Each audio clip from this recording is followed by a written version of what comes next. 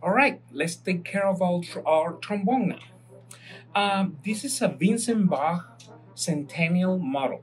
Okay, I'm as well as a low brass professor, Keiser. I'm also a Vincent Bach and Consalmer performing artist, and I play Bach trombones. So this is my tenor trombone, and this is the valve that corresponds to this model. Now, this valve, one beautiful thing about this valve is that it's not that much of a different from the regular or traditional valve. So I can show you how to grease or how to oil your valve. Okay, so remember, for this slide you use grease. Okay, you use grease or cream, slight cream or slight grease. Never use oil. Okay, for this slide, that damages the slides. That is the most common mistake that a lot of band directors make of when they give you oil to put on the slide. Oils are for valves, okay, or for triggers, okay, but not for slides. For slides, you use cream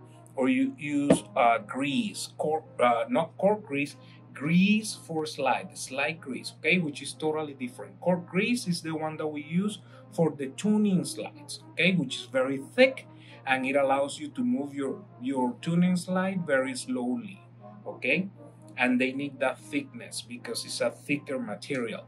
Now, for your valve, you use oil, but not any oil, okay? I recommend to use Hetman oil, synthetic oil. This is the bearing and link number 14, which is the one that we use for the outside of the valve.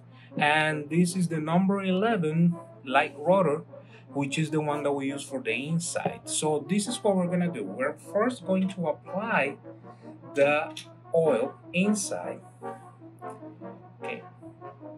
So for any traditional valve, which is very similar to this valve, okay, as you can see, is very, very similar, okay? So I like to apply a little bit of oil, 1 drop or 2, on this area right here, okay? For that, I put my trombone flat horizontal, and I add the little number 11, which is light. Okay, I put the cap again.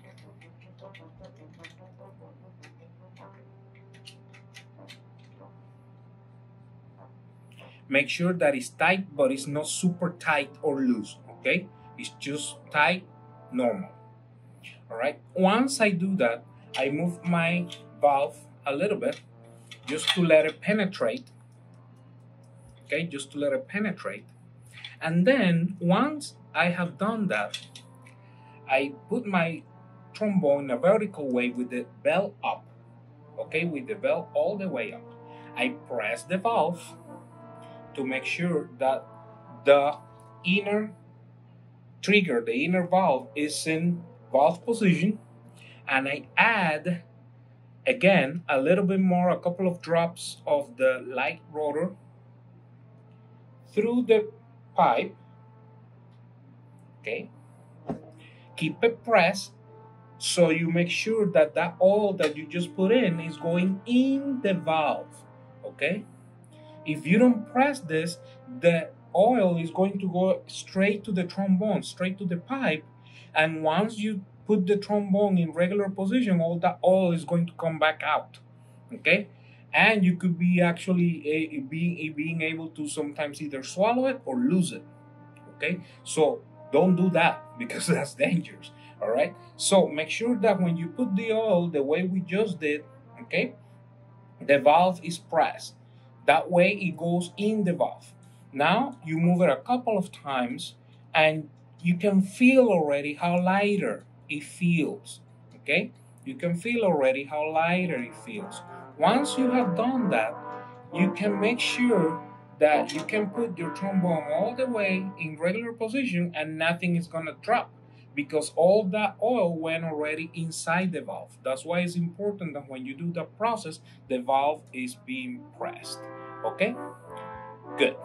Now, once you have done that, comes the turn for the outside of your valve. There is when I use a thicker type of oil. This is number 14. I put a couple of drops or one drop right here, okay, in the spring. Put a little bit there. And then I also put a little bit in this little area outside, okay? Just to make sure every single area in which two entities move and rub each other, okay? Just like oil in your car. So I do that there, okay? I put a little bit of oil also in these areas, okay? Every single area in which you see that there are materials that need to rub with each other. Once I have done that, voila, your trombone is completely oiled up. You add your awesome slide that has been already cleaned up together, and done. Your trombone is ready to go.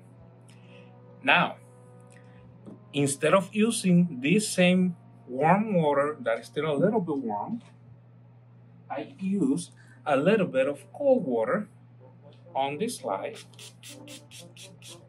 to help it run. Oh, you should feel this, okay? It feels awesome, all right?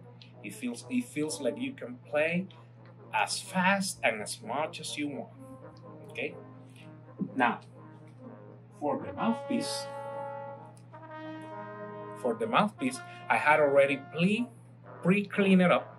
Okay, I put it under the sink, warm water running through it. Okay, once I have done that, I use a little cloth. I clean it up. I put it in the trombone, and voila, you're ready to go. Okay. I hope this helps you, and I'll see you soon with a few other clips about different topics of your trombone and brass playing. See you soon.